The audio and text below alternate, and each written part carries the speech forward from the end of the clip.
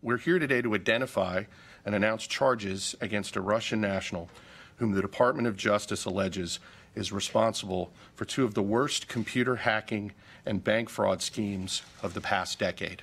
The Department of Justice has unsealed criminal charges against two Russian hackers accused of carrying out a series of attacks on computer systems in the U.S. in order to steal millions of dollars. Assistant Attorney General Brian Benczkowski said in a press conference that Maxim Yakubets was the leader of the operation. Igor Turashev was a co-conspirator. They're accused of infecting computers with malware in order to steal personal and financial information like online banking credentials.